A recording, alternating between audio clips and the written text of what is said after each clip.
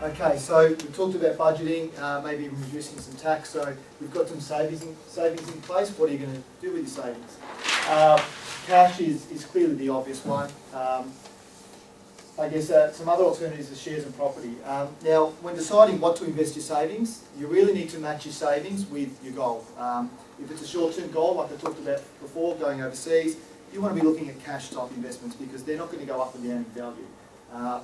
You'd hate it if you put your short-term savings goal, overseas trip, into the share market a couple of years ago, because it would probably be 30 or 40% down now. So you take a much longer time to save up the money. When you're looking at cash, check with your bank. A lot of them have a high interest account. Generally, you can attach it to your normal account that your pay goes in. Gives you an extra 1 or 2% on top of your savings, so that might add up to a few $100s over a couple of years, if not more. So it's something to really look into. Mortgage is a big one. I won't go into that in detail because that's my next topic on the home loan.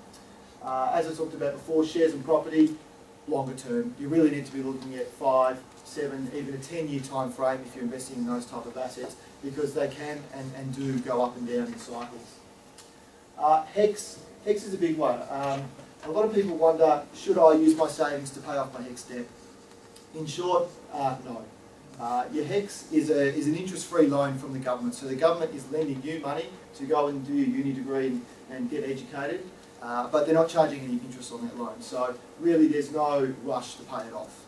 Yes, the amount does increase year on year with inflation or indexation, but everything else does in society and hopefully your salary as well. So it's maintaining its real value. It's going to get paid off eventually. So once you start earning over $50,000 a year, 4% of your pay goes towards payment of your HEX, and that percentage increases up until you earn over $90,000, and then 8% of your pay each year goes towards HEX, and there's no choice, it has to go towards HEX. So it will pay itself off over time, so don't get too stressed about it. Another great savings option is a first home savings account, or FHSA. Great tool for someone saving up for their first home because you put money in and the government puts in a little bit extra. So you put in $5,500 to your first home savings account each year, the government tips in 17%, $935. So almost $1,000 extra the government is tipping into your savings account. So that can add up to a few $1,000s each year, or over a number of years, and it's a great option for saving up for a home. Some things to be mindful of though with the first home savings account is that it has to be in existence for 4 years. You can't start saving up with one of those accounts and then in 2 years' time change your mind and want to pull it out.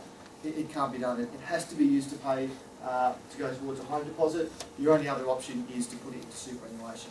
And it has to be in existence for 4 years, so you can't buy a house within 2 years and use the money. The account has to be in place 4 years before you can buy a house.